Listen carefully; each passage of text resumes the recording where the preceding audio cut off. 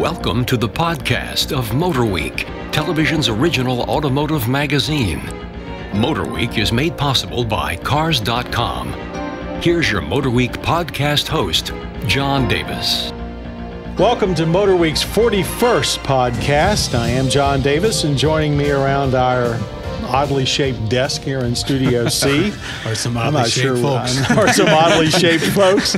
Our road test producer and two-wheeling reporter, Brian Robinson. Hello. And our head writer, Shamit Choksey. Hello. And our over-the-edge reporter, Steven Chupnick. Hello.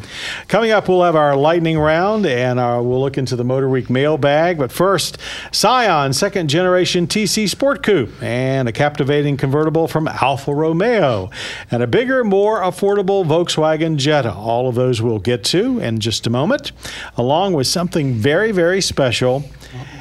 Steven's going to talk about the King Midget Jamboree. That's right. All right, but first, to the four wheels that we know and love.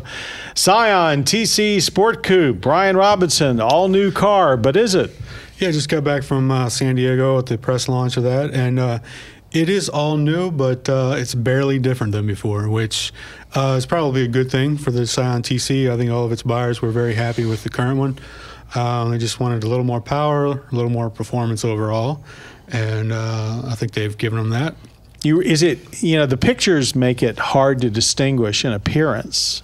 In person, you can definitely see it's a little more chiseled, a little more chunky looking, but overall, the overall shape and that length and height are exactly the same. The width is just a little bit wider.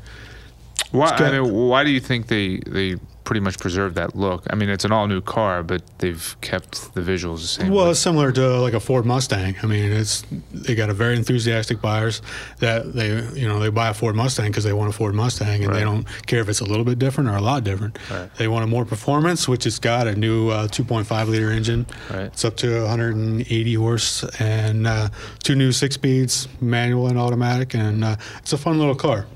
I think so it's more fun than before.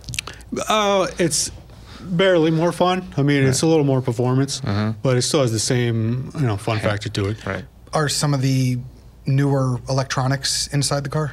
Yeah, it's got steering wheel control standard for the radio, and it's made for mid-20s youth market that everyone's after. So it's got some really jamming stereos. The base stereo is an improved version of the stereo from the Lexus LX 570, their best stereo. So it's got plenty of high-tech goodies. We always hear the term driver-focused interior in this industry, and it's kind of taken to an extreme here. Everything's kind of around the driver. All the controls are extremely tilted to the driver. And then the passenger has a lot more room. It's almost if you sit in the passenger and the driver's seat, it's a totally different experience. So that's a much bigger change than the exterior. Yeah. Even the seats themselves are different between the driver and the passenger. The passenger is wider, and the whole area over there is more comfortable. And this is their most popular model, so it's important. The TC, yes, and it's also the youngest average age buyer of any car in the automotive industry, with an average age of 26. Wow. But and the rear seat, obviously, if you're a young 26-year-old guy that has a jamming car with a jamming stereo, you're going to have lots of friends. So the rear seat, it's easy to get in and out of. For me, I'm 6 foot, and there's plenty of leg room. Headroom, that's obviously a little tight, but it's a fun little car. I have full disclosure. I have a Toyota Celica, and this is kind of the extension of that car. It's not called a Celica anymore. Kind of a replacement for it. Yeah, similar car. And, little two-door semi-sporty coupes are fun. It's got similar to CRZ, it's kind of got the glass is on the side and the windshield. It's got blacked out A-pillars, so it's kind of made to look like a pair of like wraparound shades or a helmet. You can, if you envision a helmet from the side with a visor, that's kind of what they were kind of styling it. So you liked it? I did. It's a fun car. It's obviously pricing in this market is really important, especially if you're going after young buyers. So, it starts at around 19, which that's a little high. That's about $1,000 higher than it was before, I think. Yeah, but compared to a lot of other cars out there, like Mazda 3, it's I would say as fun, if not more fun. Mm-hmm.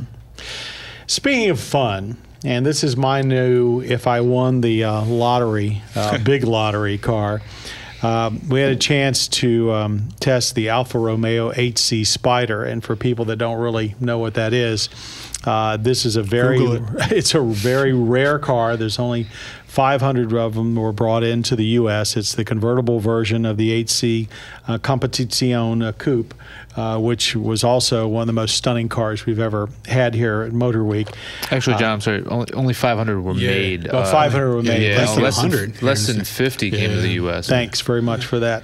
But compared to the Coupe, it has the same Ferrari-based V8 engine, 444 horsepower, a couple hundred pounds more weight. Just a spectacular car. And with that, I'll see what you all thought of it. Yeah, it's perfectly balanced. I mean, it's based on Maserati underpinning, so that starts off the whole thing. Maserati, Ferrari, and Alfa, of course, are all a big owned one by Italian Fiat. love fest. Yeah, it really is. But this car is sort of, I mean, when we think about Italian roadsters, we're always thinking about Ferrari, Lamborghini. We don't think about Alfa Romeo here. I mean, they've been out of this market for a long time. Yeah, for about a decade and a half. But man, this car is just a stunner. I mean, forget about the way it drives. I'll let Brian talk about that. But just looking at it from the outside, it just kind of blows your mind. It's beautiful. It was awesome to drive, but if I owned it, I would just sit in my garage and start the thing up every day. I mean, it sounds so beautiful. It has a real burbling exhaust, something that's almost gone away. Pops and gurgles. Pops and hisses and gurgles and makes you just feel like, oh, it's alive. But for a $300,000 supercar, I mean, it was fairly easy to drive. I would say not as easy as like an R8 V10. I mean, that car to me is like the easiest to drive supercar ever. But this one's pretty close, and it's got the F1 style gearbox, which continues to improve. I mean, when we do driving shots in the car, we're constantly going back and forth, doing three-port turns and blind corners, and it's always a nerve-wracking experience. But especially with those sequential manuals, sometimes they don't want to go in and out of gear fast, but it worked really well. I was really impressed with it. Last year we drove the 8C Competizione. That was the coupe version of it, and just as a comparison, that one felt a little bit more like a race car. This one has a sort of a mellower feel. It's a little softer sprung. It is. Yeah. It is. Not to say that it's more of a soft, showboat, but yeah, it's a little bit more of a grand tour, if you want to call it that. It was a little softer, definitely in the cornering, but still very and. Lots of exposed carbon fiber throughout the interior, and you open the trunk, and which is almost non-existent storage-wise. But you open the inside of the trunk's all carbon fiber. I mean, it's a trick piece. Yeah. So, Steven Chupnick, I saw you drooling over it. Any comments? Well, I mean, you were talking about the sound, and that's the first thing you notice is you don't even turn the motor, you hit the motor, and it just sounds like a car. It sounds Italian. It sounds more than a car. It sounds like something. It's a shame no one will ever get to really drive it.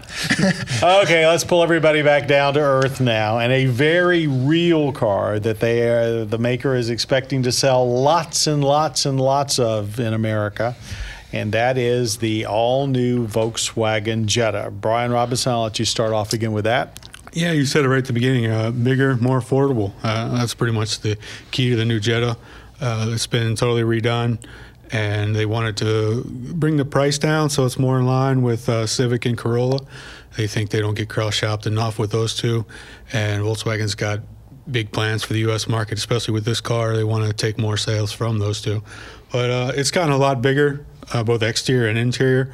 The interior room is huge, especially the rear seat room. It's got best in class rear seat room. Best in class. It's close to like a BMW 7 Series, which is not exactly the world's greatest rear seat room. But this is still a compact car, so it's that's still saying considered something. a compact, but it's barely smaller than the Passat, which I guess the new Passat's coming out in another year or so, which will be even bigger. Yeah, so but it's 2-liter or 2.5 liter at launch. They got a diesel, turbo, hybrid, all coming along the line. As far as the restyle, it looks a little more conservative, not quite as edgy as before. And what do you think about the new front end? Because the front end has gone away from what I call the drop jaw look that Volkswagen and Audi have had the last few years. And it looks fairly ordinary. And my understanding is this is going to be kind of the new face of Volkswagen. Yeah. And in a world where some car companies are getting more extreme and some are getting more conservative, they seem to be going in the conservative route. Was it pleasant to see in person? Yeah, it looks much better in person than the pictures. It is definitely more conservative looking. The grille, I kind of like the new front end treatment. It's a little less flashy, and it's more almost Asian looking in that it's a little more conservative, less German looking than before, definitely. Okay, so they've taken the price down. That usually means they've taken things out. If you were comparing features or things between this car and the current Jetta, what would you see that's lacking in the new car? Well, the biggest change price-wise would be they cheapened up the rear suspension. It's no longer independent rear suspension. But as far as driving, you don't notice it. I really didn't. I mean, I knew going into it that they had done that, and I'm specifically looking to notice it. And it's still a fun car, much better than Corolla. How about the interior? Interior materials. Somewhat. I mean, they still have a good look to them. It doesn't have maybe as inviting feel to them. Mm-hmm. Everything's a little bit harder, a little shinier. Yeah. The car in general is kind of lost a little bit of its Germanness, and it doesn't seem as special or unique as before, but it's still a very fun car. I'm sorry. I was going to say, you were saying it's bigger, it's more conservative looking, it's more American, and it's more affordable. Yeah, it's more Americanized. That's and it's lighter. Which I'm still not sure after talking to the engineers that I understand how, but that it got lighter, which is every car almost, even if it gets smaller, still seems to get heavier. But it actually made it lighter and gets better fuel economy than before. We should note that during all the years we did this show, the best handling cars with a twist beam or solid rear axle in the world were usually Volkswagen.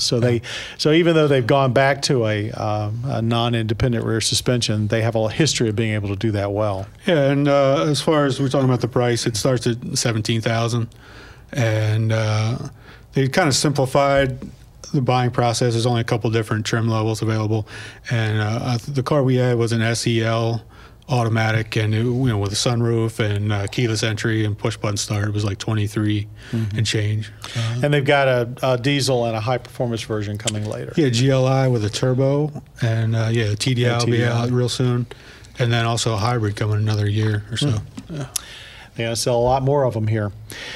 Now let's move on to Steven Chupnick, and now for something completely different. Steven, take it away. Yeah, last week I was in Milwaukee, and really not Milwaukee, but the Wisconsin area. And I attended the King Midget Jamboree.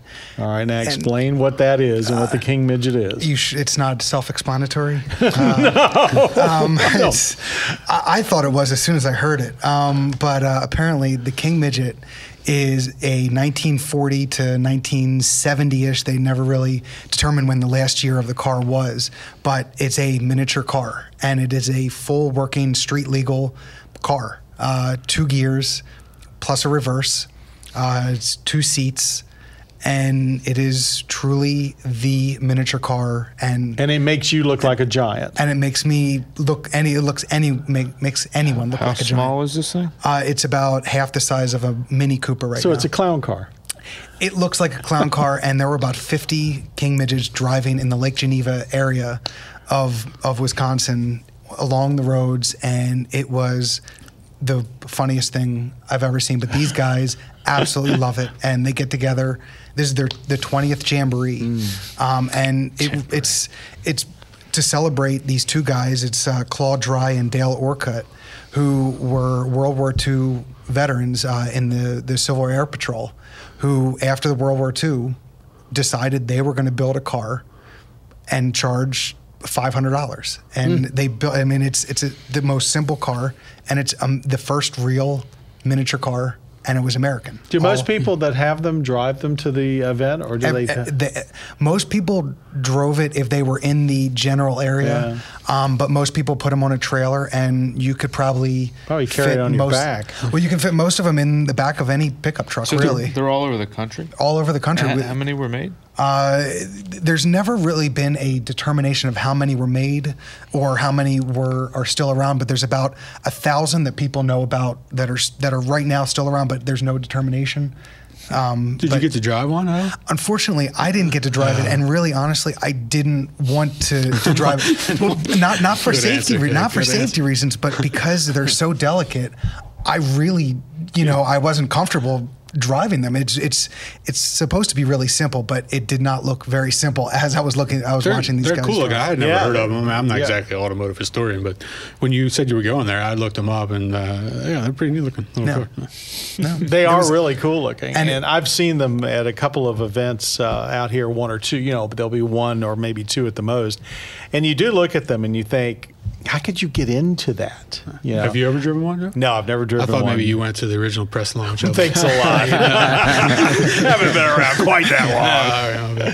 But when you look at the vehicle, you do wonder how a full-size adult can get in it. But this is a true family affair. I mean, families own several of them, but also the group is like a family, and everybody helps each other out, and it was a really. What do they do for parts? I mean, I suppose they must be sources to have most things made, I guess.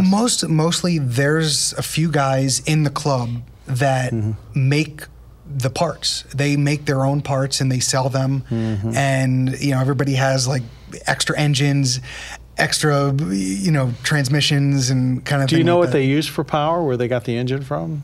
That I don't know. It was never. They kind of. Sounds like they varied from car to car quite a bit. There were 3 different models. The original model was a Wisconsin engine, and one 9 horsepower, 9 horsepower. Yeah, it's not. My lawnmower's got more than 9 horsepower. I was going to say, it's not a real powerful car, but, it goes up to about 35, 40 miles an hour-ish, if you really push it. So it sounds like fun. Glad you had a great time. It was a lot of fun. A really good time. Okay, we're going to move on now to our lightning round, where our MotorWeek panelists have the opportunity to share their opinions on topics making headlines. We've got 2 minutes before we hear the bell from Michelle. The bell from Michelle. For whom the to tell us the time is up. Okay, here we go. Sales of traditional station wagons have been declining. You can say that again. They especially declined in the 80s when minivans and crossovers started to come onto the scene, 80s and 90s, and now 2000s. With fuel efficiency a priority, however, automakers like Saab, Acura, Mercedes-Benz, and Cadillac are rolling out new wagons. They often call them sport wagons, and let's not forget Subaru in there. Is the family station wagon poised for a comeback? Well, I think it's listed right there. It's the higher-end car makers who are making these sport wagons. And I know, I posed this question out to our social media people, and immediately people were just saying no. We like the 70s style, we like the 80s, but there's more fuel efficient and better drive cars. But that's not true. I mean, when you take a look at the modern station wagons, they have less aerodynamic drag than any kind of crossover or SUV. They actually, look at the Subaru Outback. It's got like, its fuel economy on the highway with the 4-cylinder engines up to the 30. So it's just not going to happen. It's just not. People just don't want to buy them. Every couple of years we go through this. Oh, the wagon's making a return, or the hatchback's making a return. It's just not going to happen. I don't care how fuel efficient they get. It's like, except for the Outback, it's just not going to happen. Even Volvo stopped making the XC70. They're not going to bring it in anymore after this year. Yeah. Yeah, it just seems like a European thing. Yeah, it is. They're very popular in Europe, right? And I think there is, but I think it's Which interesting. Is reason enough not to buy one. It's interesting though that Steven sees on the social networking that there may be a preconceived notion that they're somehow inferior as far as driving experience and even fuel economy, when actually they're probably. Well, most of them are built on the same chassis now as the sedan, in the case of the Acura and the Cadillac. So very interesting. I have to admit, our family is a station wagon family, and we'd love to buy another one, but there's fewer and fewer out there at an affordable price. So it is becoming something of a high-end vehicle. But the consensus is get one while you can. Get a wagon while you can, because they're not going to be around for that much longer, at least not in volume. Except for the Outback. Except for the Outback.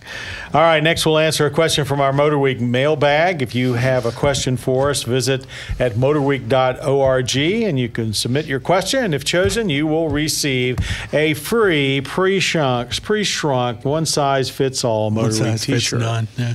No, it's a big shirt. Even I can get in it. This question comes from Bert in Virginia, who got a T-shirt. He asks, not Bert and Ernie, just Bert. I'm planning on buying a new car soon and dread dealing with a car salesperson. I don't blame you. It ranks right up there with getting a root canal, so I'm told. What do I need to keep in mind when shopping on the internet? Or is it still better to go to the showroom and deal directly with a salesperson? I've got my own opinions about that, but I'll keep them to myself for a minute. Go ahead, start. I think technology today and the internet today has helped a ton. And I think you do your research on the internet, you know what price you want to pay, and I think that's the bottom line. What price do you want to pay? What options do you want? Then you go to your dealer and you say, this is what I'm paying. And I think unfortunately today, maybe fortunately for the consumer, the dealer's ready for that. And I think dealerships have sort of set a pseudo set price for these cars of what the bottom line they're going to pay or what they're going to charge. But I think for the consumer, you do your research on the internet and then go out and kind of try to haggle with the dealers. Shamit. I know a few people that have shopped on the internet. When we're talking about shopping on the internet, we're talking about buying on the internet, Maybe. right? Maybe. I mean, you know, the few people that I know that have done this have had enormous success. Even our illustrious Ben Davis has done that several times. I just think that you have to be realistic about it. Don't look at cars that are on the other coast that you can't go see. You do want to see the product before you buy it. Have it checked out. Yeah, absolutely. And maybe if you have a buddy that's a mechanic or something, to go with you. If it's a used car, I guess, yeah. Yep. I just kind of just went through this. My sister just bought a new car, and you know, I'm getting calls from her every day. Well, this guy's saying this and this guy's saying that. So she dealt a lot with the internet, but then she would get what she thought was a price, and then actually go see the guy, and all of a sudden everything changes. So I mean, a lot of new car dealers are still, you know, pulling old tricks. Yeah, exactly. They'll try to pull one over you on the internet instead of face to face now. But like Steven said, use the internet mainly for your research. Figure out what you want to pay, and then you know, I'd use the internet to work dealers against each other. Say, hey, I got this price from this guy, this price from that guy, and then actually when you get someone to commit to a price, print it out and take it in and go to work. You still got to know whether you like the car or not. And I have bought and sold several cars, used cars on the internet, and had good experiences all the way around, dealt with good dealers, set the price before I went there, got there, and didn't have a problem. However, you know, that's not always the case. You've got to know the car, though. If you're going to go buy it on the internet, make sure you've gone to, let's say, your auto show when it comes around in the area once during the wintertime, and get in it. Go to the car dealer, go to the showroom on the floor of the auto show and get in the car, or wait for a big tent sale where you're one of 50 or 100 people there and you can sort of inconspicuously get in the car. And when you do deal with a dealer over the internet, print everything out if you've got a price from them, take it in and show them what they said. And remember, there's another dealer across town who will probably match that. I do think the internet has taken a lot of the hassle out of buying a car. If you still want the very cheapest price, however, you've got to do it in person. So if you're going to do it over the internet, it actually forces you to be a little more reasonable and let the dealer make a little more money. And the offshoot is you have less hassle. So my experience says internet buying is less hassle. It may not get you the absolutely best price, but it'll get you a good price and you can sleep at night. Anybody have anything? Sounds reasonable. I think we all have similar experiences on it. It's a big boon for consumers, but it's not perfect. No. All right, that's about it for this 41st edition of our MotorWeek podcast. And let me see, we've got to thank our producer, Michelle Parker, our podcast creator, Bob Mixter, our audio engineer, Brad Girardello, and I know I just butchered his name again. I'll get it, Brad, I promise, one of these days. Thanks for everybody for making this podcast such a successful one. We hope you enjoyed listening to it, and we'll see you again here on MotorWeek. You have been listening to the podcast of MotorWeek, television's original automotive magazine. MotorWeek is made possible by Cars.com. For additional information on podcasts, videos, and showtimes, visit our website at motorweek.org. And watch MotorWeek, television's longest-running automotive magazine series, each week on your local PBS station.